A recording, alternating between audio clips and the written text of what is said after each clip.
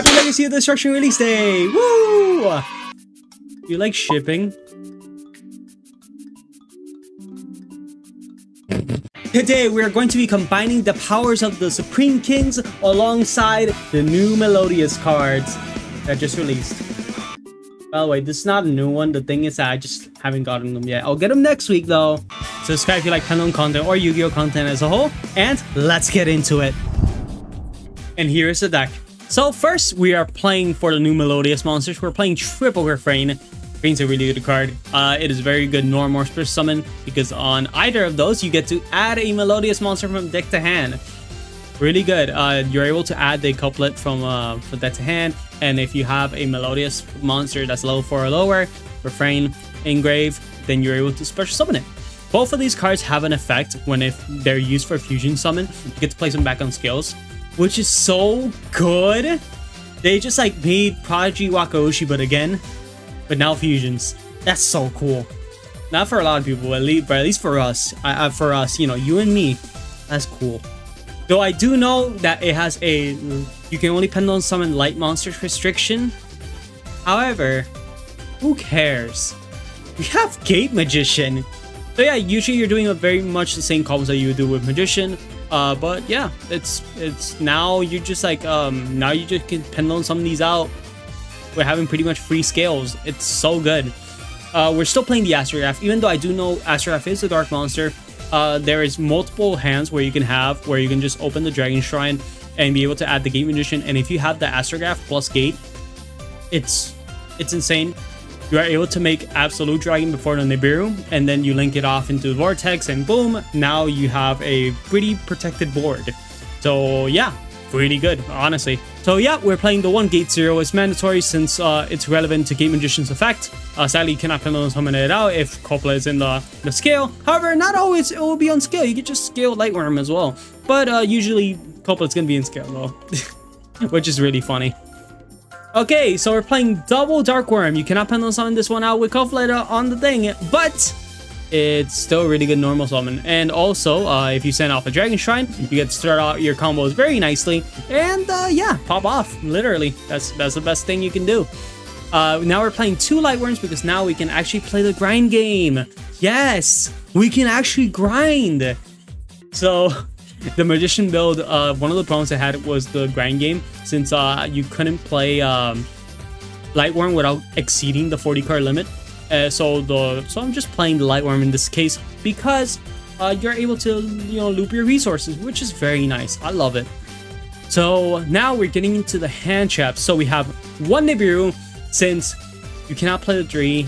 Oh, you can. You're just gonna not be able to summon anything if you open the Ostinato or the Dragon Shrine, since you have to control no monsters to be able to do it. Yes, I do realize that both of these could potentially conflict if you draw them. However, it's still not that bad, since you can just send off a Dragon Shrine later on and summon it back thanks to Exceed the Pendulum. So it's not that big of a deal. So that is, you should prioritize Ostinato, even if it's like for Beta and Ash Blossom. So yep, you are playing 1 Triple Tactics talent. Pretty much just not draw into another talents and just be able to rip 1 card out of your hand, or whatever situation you're currently at. It helps a lot. It's really nice.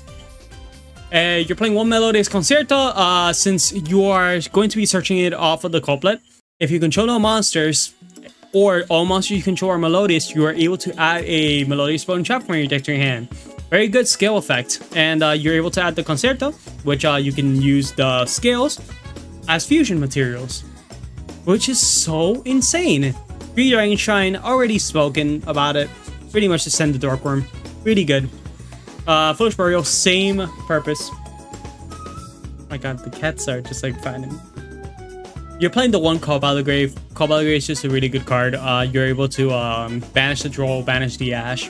Whatever. It's like, I don't think I should be explaining this one, but what? Just in case. Crossout has that exact same purpose, and that is the main reason why we're playing the 1 Nibiru.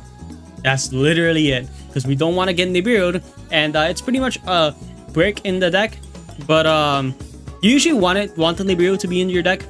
So whenever you're going to side deck for this deck, I recommend you play stuff like Lava Golem, Sphere Mode, cards like that, which don't conflict with your you controlling cards. So we're playing.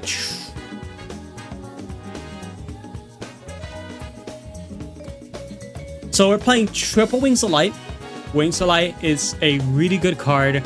I don't really understand why a lot of people don't want to play this at 3, but it's a really good card to play around Joel if you get hit with Joel, like, while not having any of these 4 cards. So if your opponent Joels you, you're able to chain Wings of Light, search one of the Sark cards, and you're good, honestly.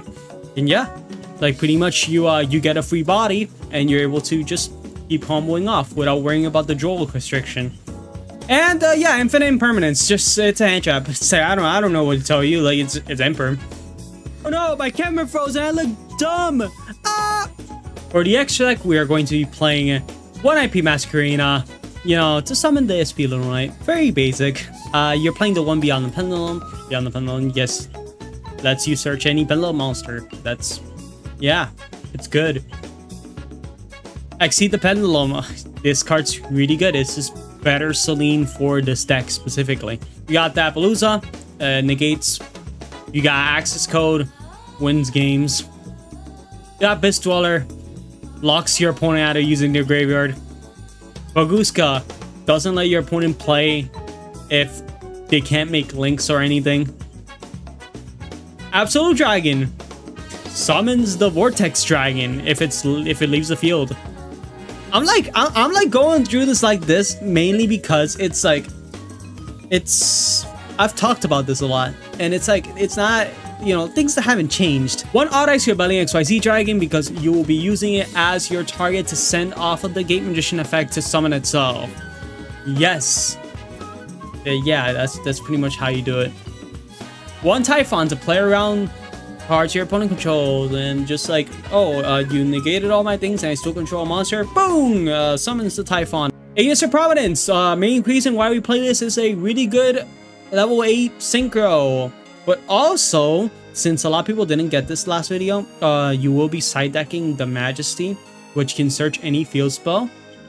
So you get to summon it off of the Igniser. You summon the Majesty. Majesty will activate effect. You add either Secret Vigil of Spellcasters or Necro Valley and then discard 1 card. So you pretty much have 2 ways to win against certain matchups, which is very nice. Funny enough, Necro Valley is really cool against Snake Eye because you get to Flamberge is not able to summon back, or Oak is not able to summon back either. You're going to be playing 1 Bacha. Bacha's really good. This is pretty much why your combo works.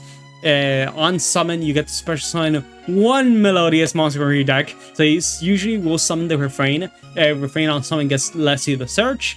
And if you send a Melodious card as material from your hand to the grave, you're able to just like summon it back with Bacha's effect, where you can where it leaves the field, you get to special summon 1 from grave, which is so good, and it helps you get into Appaloosa before the Pendulum summon.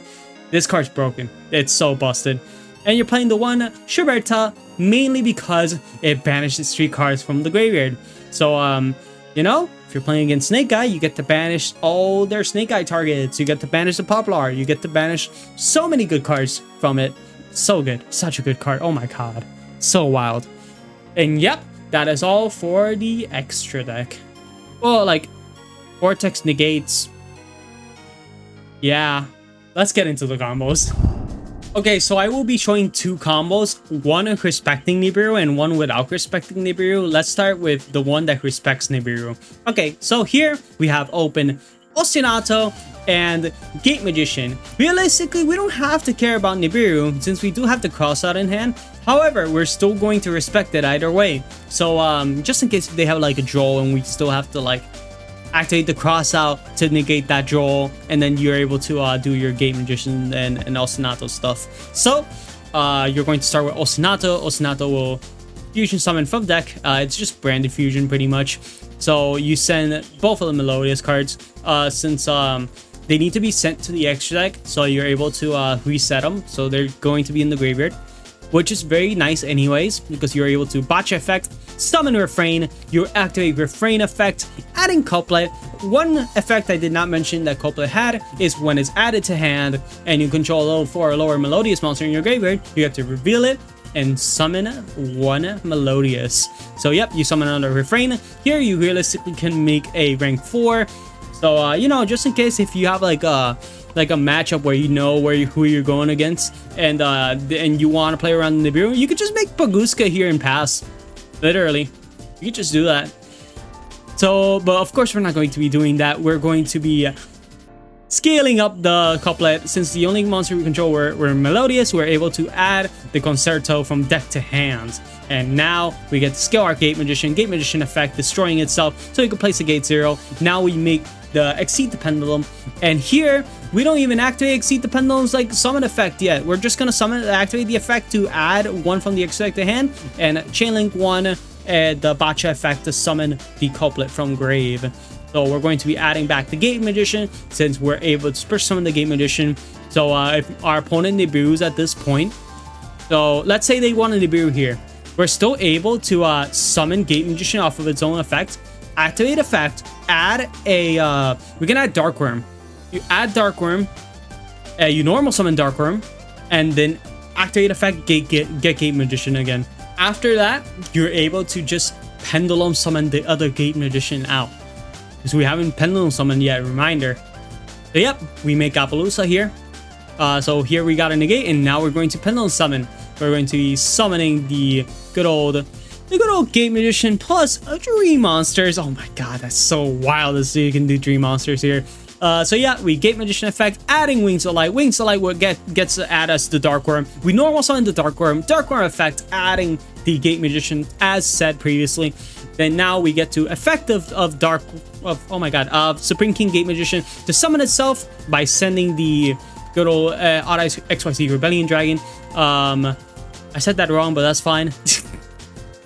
And then we make Absolute Dragon, and thanks to that we're able to link it off into a IP Masquerena, activating Odd Eyes Absolute effect to summon the Vortex Dragon. So here we currently are on a board of one or technically two interruptions, counting for SP Little Knight, which you will be probably using these two as materials. And we have the Abyss Dweller that lets us play around our opponent having a graveyard relying deck, and 2 negates with Appaloosa and 1 negate with Vortex Dragon. Very good. And of course you can set the Crossout Destinator, so you're able to just pass on that. Very nice. This combo goes crazy. We played around the Nibiru, where we were able to do so much with this board. It's wild. Now let's not respect Nibiru anymore. Like we hate Nibiru. I don't care about Nibiru. I don't. So here we have a couplet. We're gonna scale the couplet. We're going, of course. This is a bit of a misplay on my part. Just scale couplet first and activate the effect, so your opponent doesn't know you have the Refrain in hand. Yeah, I've had a long day. You know, I took a test and all this, so I'm kind of tired. So I'm gonna, let me pass through this one at least. Okay, so yeah, a couplet effect gets to add you the good old Concerto. You're gonna use Concerto effect to summon the Bacha. You're going to be activating the Dri effects. So chainlink 1 Bacha, because you want to be chain blocking this so your opponent doesn't ash you. And you're going to chainlink 2 couplet and chainlink Dri the Refrain. And things after this resolves, you're able to summon the Refrain. You're going to Refrain effect, adding the couplet from deck to hand. And now the effect of Refrain scale effect, which I did not mention. You can target 1 fusion monster and send a Melodious card from deck to graveyard, and you're able to boost his attack, which is very nice. So we give it a little attack boost, but of course that's not what we wanted. We want to have a Melodious card in grave. So now we're able to link it off into a Beyond the Pendulum and chainlink to the effect of Concerto's grave effects, which lets you draw a card if fusion leaves the field. And of course you have to put the Concerto back in deck. And we're going to chainlink Dri Bacha to summon back. So here, we're not playing around in Nibiru. We don't like Nibiru here. So yep, we're going to be summoning all these. Of course, I added the Gate Magician because we're able to go through this line again. We add Wings of Light effect, adding the Dark Worm. And we're going to make the Exceed the Pendulum. Exceed the Pendulum lets us add back the